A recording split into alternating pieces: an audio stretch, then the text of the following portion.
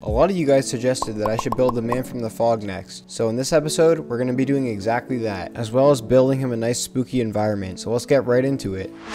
As always, I started off with a base plate, and I started laying down some plates on top of it for some detail. Unfortunately, I was unable to make this mock block accurate because I have like 0 tiles. I decided to go with this brown, dry looking landscape. The idea is that the night dweller, or the man from the fog, has a nice spooky environment for him to live in. When that was done, I laid down a bit of terrain to help this build have a more natural feel to it. Now there's going to be a house sitting on top of this hill, so I built a path leading up to it, and I tiled off the rest of the surrounding landscape as well. I also built a small bog nearby because nothing says spooky like a good old swamp. Now it's time to get to work building the house that the player will need to use if he wants to survive the night dweller. I tried making a block accurate spruce door, and I think it turned out pretty well. For the walls of the house, I used dark gray masonry bricks and some light tan pillars to represent stripped birch log. Now the most important part of a house is a roof, so I put down some supports and put it in place. I used 1x1 dark gray tile pieces and expanded it layer by layer. To be honest, I really like the design I got from this, even though it is half a house. Turning my attention back to the landscape, I decided to add some shrubbery. This adds lots of extra detail to the area, as well as providing some extra depth to the module. Next, I added some torches alongside the pathway to keep the player aware from any danger. I put in a couple spruce trees on the right, and on the left, I added in some oak trees. Now before we can get to building the night dweller, I made sure to inhabit our little pond with a slime and this brown frog. And of course, I furnished the house with a bed,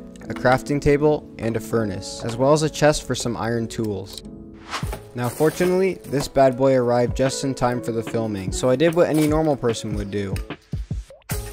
I took the scared Steve skin and put him in the module. Now we can start working on the man from the fog. For his torso, I used a couple of clip and hinge pieces connected together, similar to that seen in the cave dweller. When that was done, I gave him some stubby legs and long arms. Next, I moved on to the most complex part, the head. This design alone took me like 2 days to come up with. It was really hard to get his white and red teeth as accurate as possible, and coming up with a good snot technique for the eyes was a literal pain. Let me know what your thoughts are in the comments. Next up was his lower jaw, which again, I used some very illegal looking techniques here, but you don't need to worry too much about that. When I had his jaw all put together, I connected it via the clip at the bottom of his torso, and then I put his head on. And with that, the man from the fog was complete.